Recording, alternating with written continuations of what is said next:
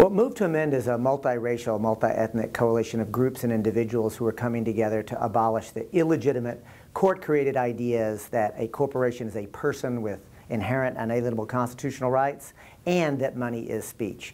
Two illegitimate court-created legal doctrines that are preventing we the people from actually governing ourselves. Hi, my name is Dennis Traynor Jr. I'm the director of a new documentary on the Move to Amend coalition.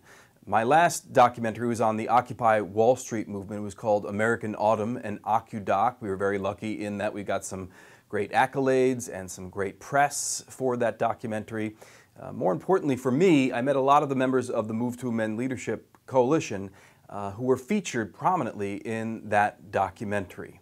This documentary that I'm creating right now with and for Move to Amend, I created a documentary that we can license very freely, that we can give away, get out into the world as widely as possible so that we can exponentially grow the Move to Amend coalition. So please consider a generous donation to help offset the costs of making this documentary right now. And to tell you more about the Move to Amend coalition, I'll introduce you to some of the voices that you'll hear in the documentary when it's completed. So I actually think that right now it's really a world historical kind of a moment.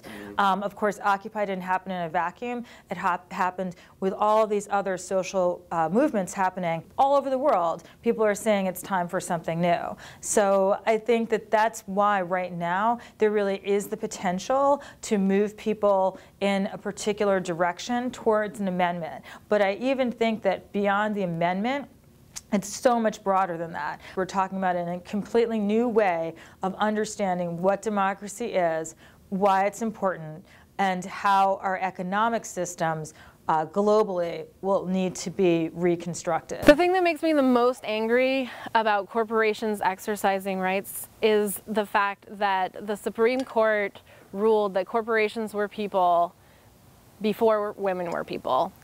We've got 20 to 25% of the children in the richest country in the world who go to bed hungry or undernourished every night. I'm angry about the fact that we have transnational corporations that are destroying the planet that we depend upon for life itself. And I'm angry about the fact that the world that's being created with the rape and plunder of Mother Earth is a racist, sexist, and class-oppressive society. You bet I'm angry. I'm angry because it doesn't have to be this way. And we at Move to Amend have heard from all people in all walks of life, across race, across class, across gender in different parts of the country, with different political backgrounds and different political parties. All of these folks are ready to stand up against the inappropriate, illegitimate use of corporate power and corporate constitutional rights that can overturn public health, environmental safety, environmental protection, public safety, and campaign finance laws. This will not stand. So I think we see all sorts of different groups of people being, realizing that they're under the same boot, and that boot is a giant corporate boot, and they're fighting against it, and they realize that in order to win and also in order to recognize the ways that their issues intersect, they have to work together. So I think we see a movement of movements forming to fight corporations. I think this confluence is really a powerful thing that if we understand it and frame it correctly, we can really have the basis for a social movement that will make us victorious. So I think they'll look at it and say, how long did they take that shit? Just like they looked at Jim Crow and said, how long did we take that shit? Yeah.